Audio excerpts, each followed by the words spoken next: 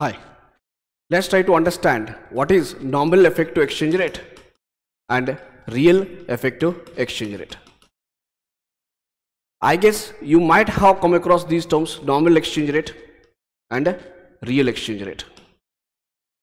So what does nominal exchange refers to?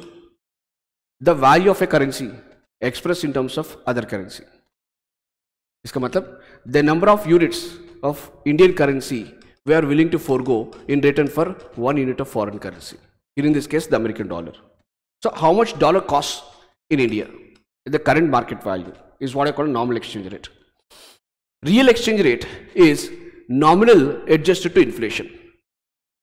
So whenever you come across these terms called nominal and real, just keep that in mind. Real variable is always nominal variable adjusted to inflation.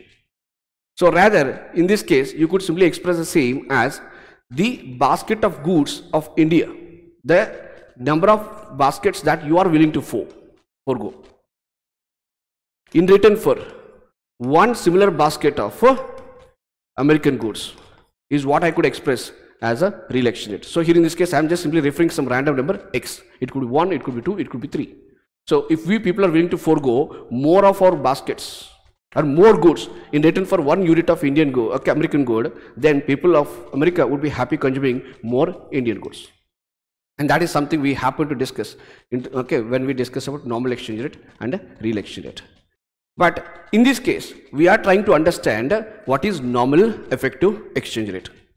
So if you have noticed that, though we people keep on frequently expressing everything, let's say GDP, export bill, import bill in terms of dollars. Dollar being the international reserve asset. And that's a pretty much reason. Many times media keeps on reporting rupee depreciated, rupee appreciated, but they convey the fact rupee has depreciated against a dollar. That's something you always make it sure. You cannot outright end up saying rupee has become weak or stronger. The reason is simple. If rupee gains purchasing power against potato, doesn't mean that it gains purchasing power against gold or tomato. That's it. The same logic.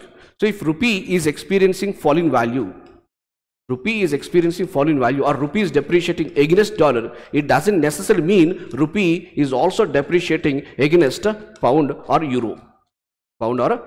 That's it. And that's the reason, I don't know where you people might have come across some 2 to 3 months back, the finance minister of India happens to pass on this statement.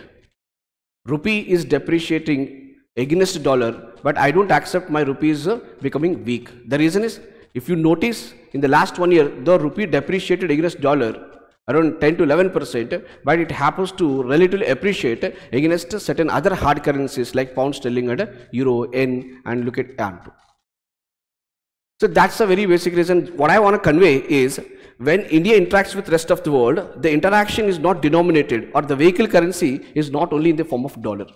We interact with rest of the world in terms of a basket of currencies. So when we interact with Americans, maybe we would be using dollar as a vehicle currency. When we interact with Europeans, the vehicle currency could be euro, isn't it? And that's what's the basic logic behind understanding NEER. So unlike the way expressed, the number of rupees you require to buy a dollar, when it comes to NEER, just keep this in mind, it is an index number. Both NEER and REER are index numbers. So I hope you have an idea with respect to an index number like wholesale price index or a consumer price index. So before going ahead with NEER, let me just brush up what exactly is the reason I referred wholesale price index and consumer price index. Let me take any index number. Imagine this index number in a particular month is 100, and sometime later if the index number goes up to 120, and how would you interpret this? So in a certain month, let's say the base year, the number happens to be 100, and later in a certain month it happens to go up to 120. So how would you interpret it? The simplest way of interpreting is, the basket of goods that you could buy it for 100 rupees now costing you 120 rupees. Whatever the basket that you could buy it for 100 bucks, now it is costing you 120. Does mean there is a 20 rupees rise upon 100. Am I right? So you could say there is a 20% rate of inflation. So the basket of goods in terms of my rupee has experienced a rise in value. And that's what the index number is conveying. And to this, okay, let's extend the same logic. And how would you define NEER? It's an index number, of course. but how do you express it? It's a weighted average. It's a weighted average of a basket of currencies. That you are willing to forego in return for my currency or my domestic currency. That's it. So this index number conveys the fact what would be the size of the basket that the foreigners need to forego in return for 1 unit of my currency or simply for my rupee. That's it.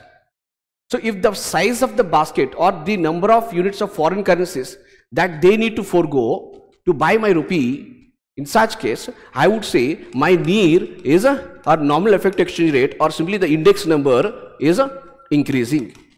So that means when the index number or the NEER is increasing, it simply conveys the fact the number of units of foreign currencies. In fact, when I say the number of units of foreign currency, I am just referring to the weighted average of the basket of currencies. So the size of this basket is experiencing a rise, and I am expecting more and more in return for 1 unit of my currency. That's what a rise in NEER indicate. So when the index number is increasing, does mean my rupee against a basket of currencies, is increasing. So in such case, I could end up saying rupee is becoming relatively stronger against a certain basket of currencies. And this basket, again, at the end of the day, I just want to convey the fact it is a weighted average. And I guess you have a fair understanding of what is a weighted average. In fact, weighted average is one of the simplest index number, though we have very different types of computing index number, but a weighted average is a very simple index number. So that's what NEER happens to convey. So the same NEER adjusted to inflation is what we happen to call as a real effective exchange rate. So the way we happen to done this similar logic that we applied for nominal exchange rate and real exchange rate could also be applied here, but just remember the fact both NEER and REER are index numbers. So when the index number is going high, does mean the Indian currency expressed in the terms of foreign currencies is experiencing a rise in value. So some of you might still have a confusion that when the wholesale price index is increasing, rupee is losing purchasing power. The reason because we are trying to figure out what is the size of the basket that you are getting for a certain amount of rupees. But here in this case, we are trying to figure out how much is the basket of foreign currencies that you need to forego in return for my currency. And this index number is simply tracking this size of the basket. So if this size of basket is experiencing a rise, does mean the index number keeps on rising.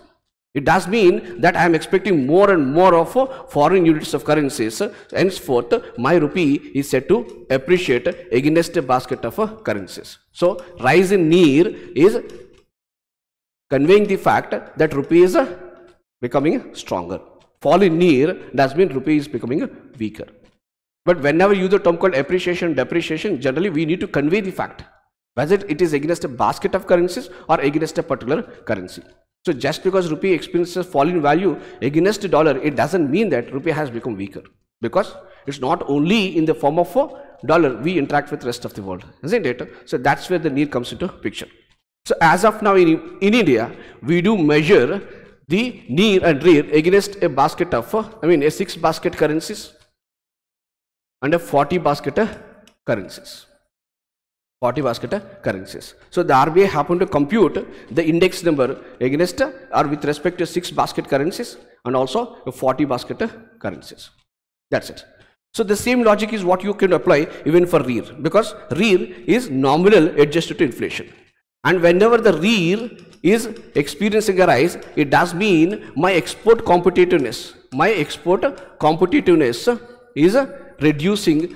The reason because the basket of goods that I am expecting from the foreigners in return for my basket is experiencing rise. That means I am expecting more. Henceforth, people prefer consuming less and less of Indian goods, and that's the reason whenever the index number, that is REER, increases, it conveys that export competitiveness is reducing, and it's the other way around. If REER decreases, it does mean my goods and services are becoming cheaper, expressed in terms of a weighted average of basket of goods of other countries. That's what the REER is all about. Got it? That's it.